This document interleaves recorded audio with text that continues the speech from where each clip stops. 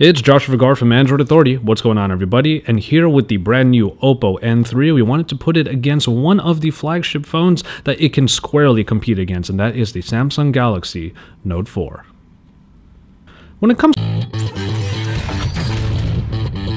to the size differences, we do get a slight bump up in the screen size for the Samsung Galaxy Note 4, but as far as the actual devices go, the N3 is pretty much on par with the size of the Note 4 overall, and that means you'll get a pretty similar handling experience, but the metal construction of the Note 4 has really elevated the Note line to an even better place when it comes to design. You could say the same thing about the Oppo N3, primarily because it has shrunken down from the 5.9-inch display from the original N1, and thus it actually makes this package a lot more accessible than it was before when that screen was just way too big.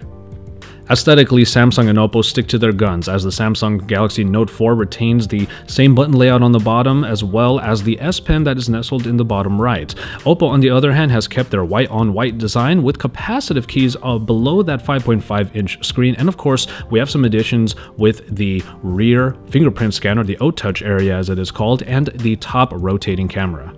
The display situation is where the N3 does fall behind just a little bit because its 1080p resolution screen is simply trounced by the Note 4's Quad HD display. Now, for all intents and purposes, the differences between these two in terms of resolution might not be seen by the general user, but it is something to take into consideration. Nonetheless, the N3 did show some pretty nice colors and some nice brightness from its TFT construction, while the Note 4 continues to still show how Samsung has a great prowess when it comes to their screen technology. While the spec sheet will favor the Samsung Galaxy Note 4 just a little bit, especially because it has the updated Snapdragon 805 underneath, the N3 does have the Snapdragon 801, which still should provide the same type of flagship experience you would want from a phone like this. And with the updated KitKat version of ColorOS, you can expect that the N3 will still fly through everything that it needs to, as opposed to the feature-rich TouchWiz, which does perform as well as it ever has for a Samsung device, but still plenty of people out there might be hypersensitive to the type of lag you might find in this interface. Nonetheless, as far as the rest of the specifications go, they are pretty similar in story. What happens in the N3 is we now have a micro SD card slot that is available to bolster the 32 gigabytes of storage underneath. The same can be had for the Note 4, though the Note 4 does have a removable back cover that will allow you access to its battery. Both of these phones now have a fast charging apparatus available now, but the VOOC fast charging originally introduced in the Oppo Find 7 has been shrunken down a little bit, so you can actually use it in more places, whereas the big brick of the Find 7 is one that you might not have been able to bring around all the time. Nonetheless, rapid charging is available on both of these devices, and they do work quite a treat. Fingerprint scanning between these two phones is a feature that they can both boast, but the scanner on the Note 4 is one that you have to swipe over the home button on the bottom. Now, no matter which way you slice it, it's a little bit awkward to use from time to time, and it is definitely not quite as easy to use as the Oppo N3's. Now, the N3's back fingerprint scanner allows you to just rest your finger on the scanner and then press down, as it is also a button, and you will immediately get into the interface from a prone standby position. It's a great feature for the N3, and honestly, I think it is a better implementation of fingerprint scanning than it is on the Samsung device. It's in the camera that we're going to have to wait for our full review units with the N3 in order to really see how its quality matches up to what has already been a pretty great camera on the Note 4. The Note 4 does have 16 megapixels, as does the N3, but optical image stabilization is something the Note 4 has, whereas the N3 simply does not have that.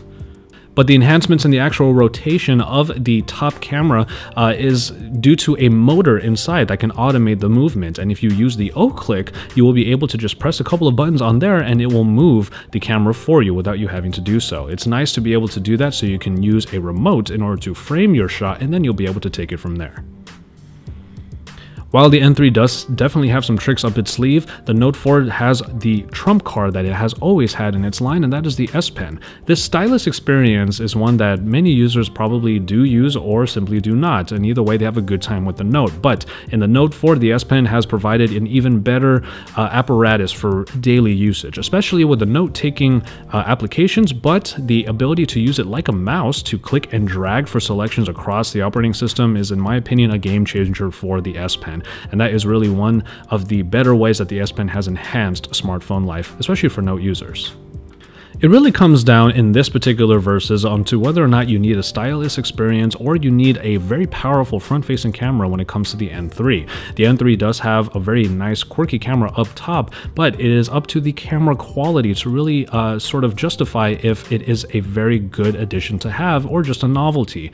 Luckily though, with the N3 we now have a particular package that is very accessible, so we can say that the camera up top should still be able to provide some good experiences, but the phone itself is now something you could use on the daily because it is not way too big like the N1 was. In the case of the Note 4 though, the Note 4 has a huge following and it still continues to be a great phone in its own right. So in this case, we're going to see when we get our full review unit of the N3 how these two really stack up, especially when it comes to camera quality. So keep it tuned to Android Authority for our full versus between these two phones. I just wanted to give you this quick look here at the launch event in Singapore. Once again, this is Joshua Vergara of Android Authority bringing you our coverage of the Oppo N3 here at the launch.